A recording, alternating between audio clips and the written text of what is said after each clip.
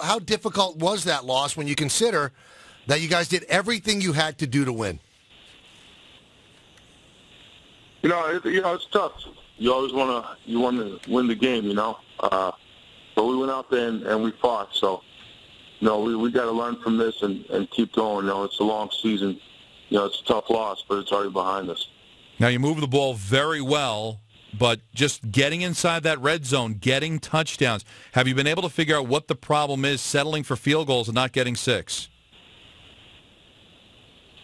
We got to keep getting better. It's kind of been the theme all season, is getting down there and not finishing these drives. So we know what the problem is. We got to continue to try to find a way to fix it. So that's what we're going to do when we go back to work. Watching Rex yesterday after the game, Breno, that's about as angry as we've seen him.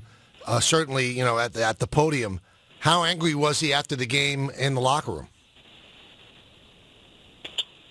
He obviously, you want to get the W, you know what I'm saying? Right.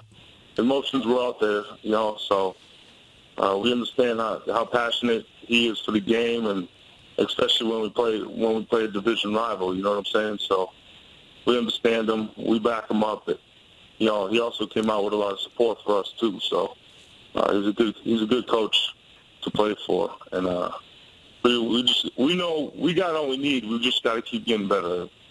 See, I was going to ask you, because not so much last night, but if you look at the game against Denver or the San Diego game, when he comes out and he puts all the blame on himself, knowing that it's not all his fault, but as a player, how hard do you want to play for that guy, knowing that he was willing to fall on the sword for the entire team? That's you go out there. He's our leader. You know what I'm saying? So we go out there and we go to work. We try to go to work, and we do it for one another.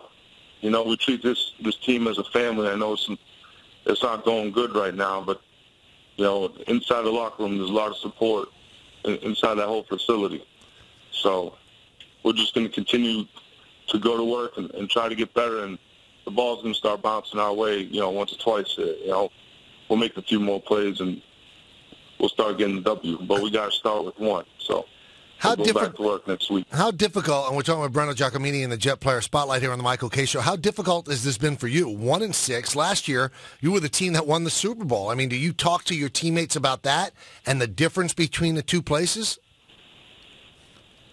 No, last year was last year, so I came here and I'm just trying to learn what they have and adapt to what they got going on here. So we don't really talk too much about last year. We just, I'm a Jet now, and I practice the way we practice over here. And obviously you compare some things, but I don't talk to them about that.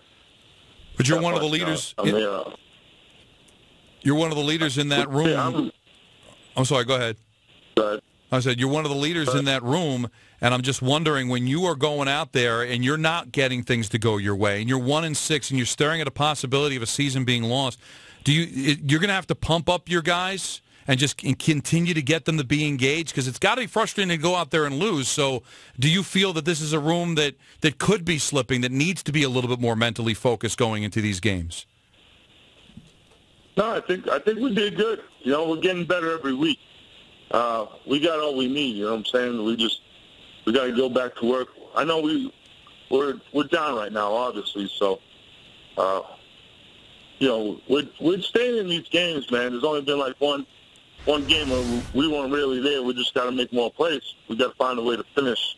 We have enough leadership in that locker room. That's no question there.